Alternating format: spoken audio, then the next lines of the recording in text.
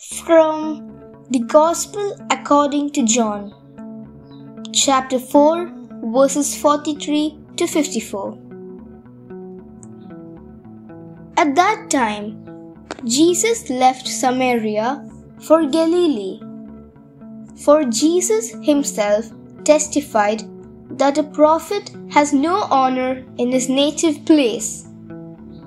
When he came into Galilee, the Galileans welcomed him, since they had seen all he had done in Jerusalem at the feast, for they themselves had gone to the feast. Then he returned to Cana in Galilee, where he had made the water wine. Now there was a royal official whose son was ill in Capernaum. When he heard that Jesus had arrived in Galilee from Judea, he went to him and asked him to come down and heal his son, who was near death. Jesus said to him, "Unless you people see signs and wonders, you will not believe." The royal official said to him, "Sir, come down before my child dies." Jesus said to him, "You may go, your son will live." The man believed what Jesus said to him and left.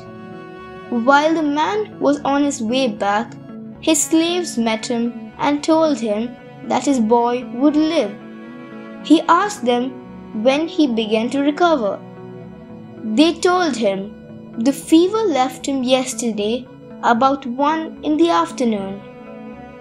The father realized that just at the time Jesus had said to him, "Your son will live," and he and his whole household came to believe.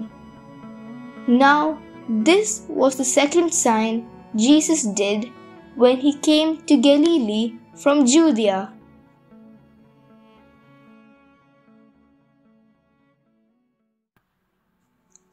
This father asks for health for his son.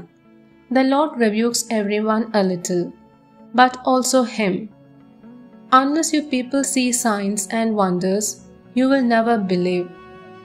The official, instead of remaining silent, goes forward and says to him, "Sir, come down before my child dies." And Jesus answers, "Go, your son will live." It takes 3 things to make a true prayer. The first is faith. If you have no faith, and very often prayer is merely oral, made using the mouth, but it does not come from the faith of the heart, or it is a weak faith. The first condition for a true prayer is faith. The second condition that Jesus teaches us is perseverance. Some ask, but grace does not come. They do not have this perseverance, because in the end, they do not need it, or they do not have faith. Faith and perseverance go together, because if you have faith, it is sure that the Lord will grant you what you ask. And if the Lord makes you wait, knock, knock, knock, in the end, the Lord will give you the grace. And the third thing that God wants in prayer is courage. Someone might think, does it take courage to pray and to stay before the Lord? It does. This virtue of courage is so necessary, not only for apostolic action, but also for prayer. Faith, perseverance, and courage.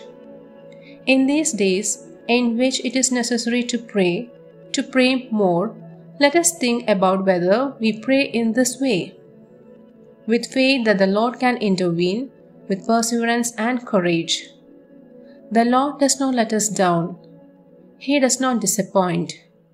He makes us wait. He takes his time, but he does not disappoint. Faith, perseverance, and courage.